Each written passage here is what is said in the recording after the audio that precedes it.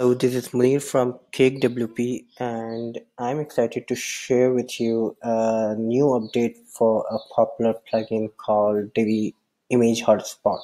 So now earlier you were only able to set an icon as a pointer, but now we have added two new possibilities for the hotspot pointer, which is a transparent or invisible area. You can draw on or highlight any object on your background image easily. As you can see, this one is highlighting the cup on the background, and this one is highlighting the image, and set a timeline on it. Or you can add your own images as the hotspot pointer on in the plugin. I'll show you quickly how it works from the back end.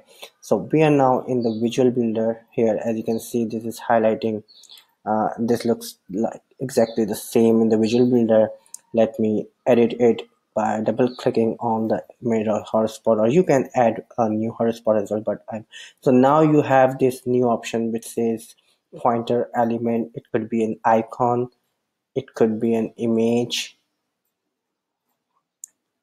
or it could be an invisible area. In this demo, I'm demonstrating you the invisible area option. So once this option is selected, you will see this option which says pointer area width. You can adjust the width of the pointer like this, and then the height. So you can highlight any part uh, of the image easily. And then we also have a radius option, so you can go from square to the circle, whatever however you wish to do that, right?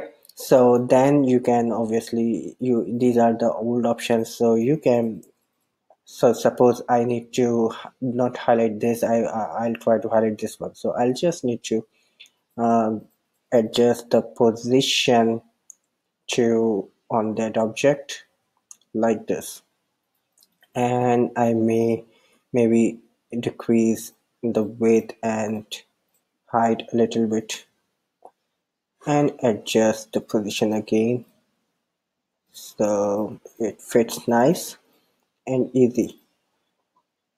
There we go. So as you can see, this is really powerful way to make your images interactive and convey the message you want to share with your audience.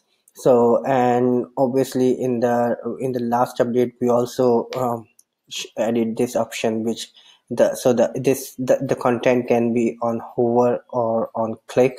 As you can see, it has the options already. These are the options added in the previous update, and then you can also display your content for in either the tooltip or the model. If you select the model, you'll have the click option too, which works like this.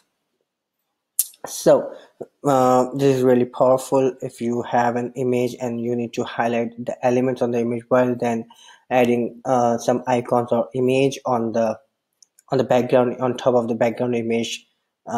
You can do that now. This is the feature which has been requested by different users, so we added it. Now the another option is the ability to add images as the point. As you can see, this one here is the pointer element, which is an image, and this photo gallery is basically, these photos are basically images which we have placed in this demo on the background, on the wall background. So this is, once the image is selected, you can select the image from your media library or upload it. This is the normal Divi image control, and then you can adjust the image width, and the height will get adjusted automatically, as you can see. And then obviously the options which are with all hotspot items, you can adjust the position to vertically and then center, or horizontally, sorry.